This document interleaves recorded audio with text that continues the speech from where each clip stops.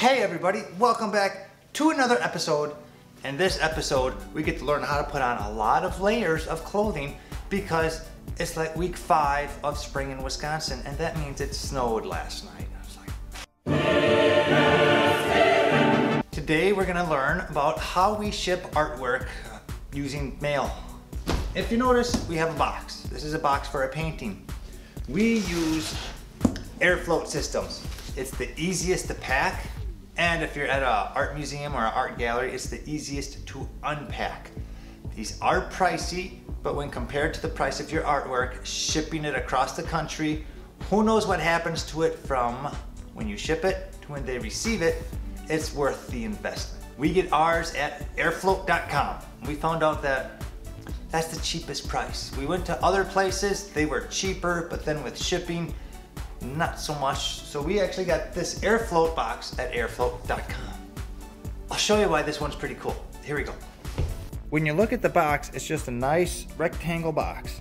It has the fragile, do not lay flat, all that good stuff on it. There's only one way to open it up. It has a front with little flaps on it. When you open it up, you'll notice the cover has some puncture-proof plastic on it.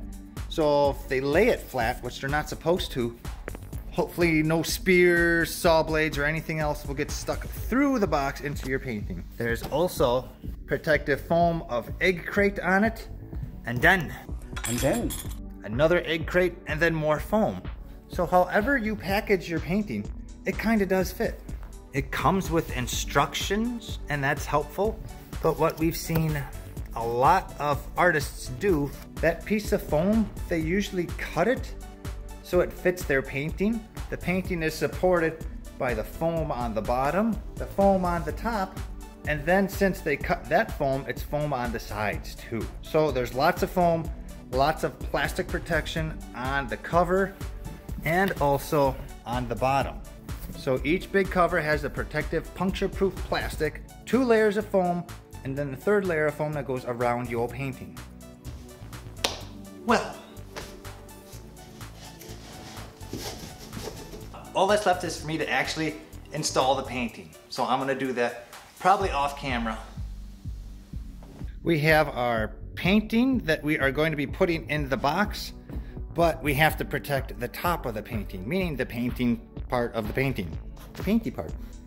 We usually cover the painting with some non-stick type paper, and it's a very, very special paper, and that is Reynolds freezer paper. So that's what we use. They do make specialty papers just for this kind of thing. The freezer paper is really cheap. It works really well. It doesn't stick. It protects it from any foamy bits that may press against it. It's just a nice extra layer of protection. When you spend that long on a painting, use like 30 cents in freezer paper. It'll work. And all I do, I simply tape it to the bottom of the frame with some painter's tape. It comes off easy. It doesn't take the finish off my frame, and it's not overly sticky, and it's kind of a 1 to 2 time use. Ship it there, ship it back. Ta-da! The piece of foam that came with it that you usually cut to put around your painting, I started filling in the sides. So you can see there's a piece of the foam I cut, and I cut it way bigger than I needed. So if this is, let's say, 1 inch, I'll cut it 2 inches wide. You can see I cut it a lot wider than I need to because I want to make sure the painting's in there nice and secure. It won't move anywhere. I'm probably going to put 2 layers in there because I'm a big fan of overpacking. When you cut your foam, you don't need to measure because there are perforations in it, and they are about every single inch. Did I know that when I started? Absolutely not. I cut it crooked as crap the first time. But now you know. So I'm going to finish cutting this out and filling in the gaps of this box. The painting is now all secured with the little foamy bits I cut. I do have some little gaps here and there, but it's like, is anything really gonna puncture through 3/4 inch cherry into there?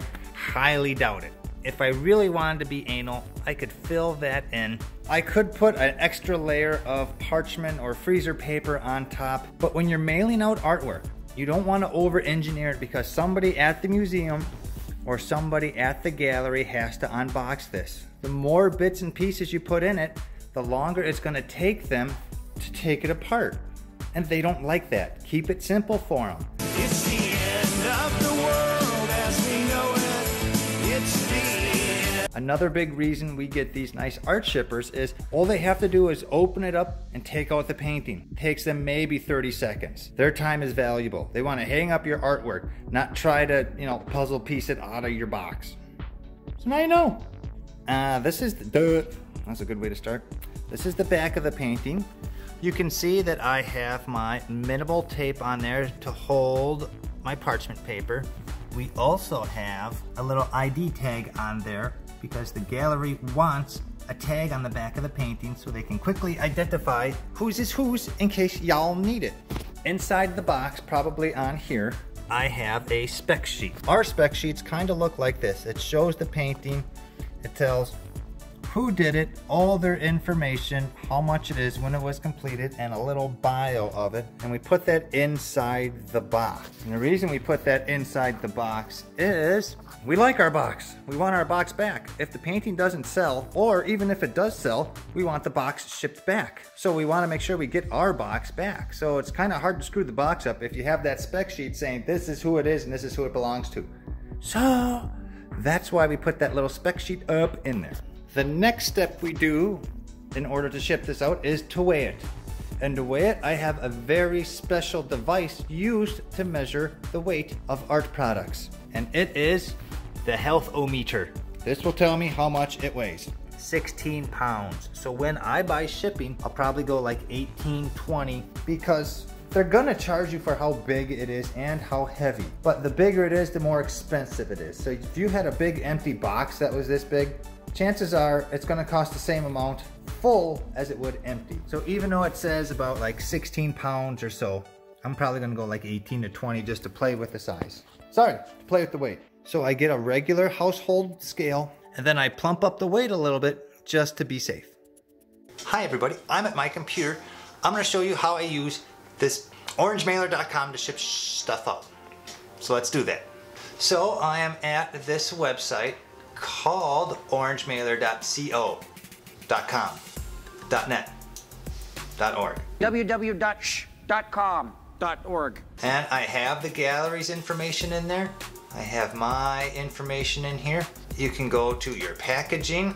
It has a lot of pre-made ones, but since I have a custom box, I put in the size of my box. It's actually 5.5 wide, but I always plump it up a little bit. That's the size of the label I'm going to print out. This is the actual weight of the box. So let's go 16 pounds. So we did 16 pounds, show available rates, USPS priority, $60. If I plump it up to 20 pounds, let's refresh it, show available weights. It's still $60. So let's say I just did 1 pound for fun.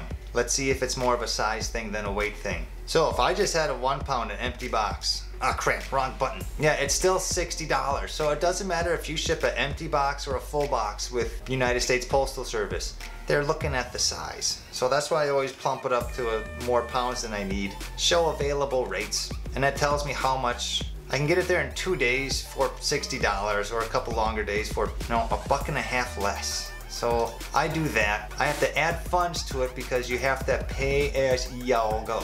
So then I would do that, print it off, slap it on, make sure I have a tracking number. And if for some reason they didn't do tracking numbers, I'd have to go with UPS or some other shipping place. So that's how I do postage. I like to do it online because going to stores is terrible. I don't like it. So now you know. There's one more thing I forgot to show you on this. We have a more options button here. So we can add insurance, we can get it certified, we can get a signature. I don't know what this is, but it's something. Yes, 1% of value. Yay, certified. I don't know if I want certified signature. Yeah, I would probably want a signature required, sure, why not? And then I'm going to, everything's the same up here. It's $60.10. Let's see if that changed anything. It did. It added maybe $1 to it. It's like, really? That's it? Easy. Let's do that. What if we did certified? Yeah, 60. Yeah, another $1. It's like, what the frick? Why not? So yes, we want insurance. We want certified. We want a signature because it costed us maybe $2 more. Stupid not to do it. Now you know everything. Yay!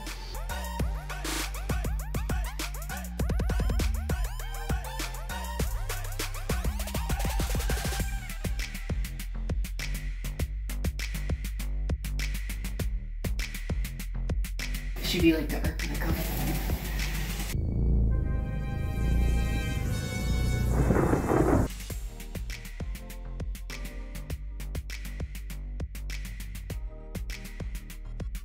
Yay, shippers.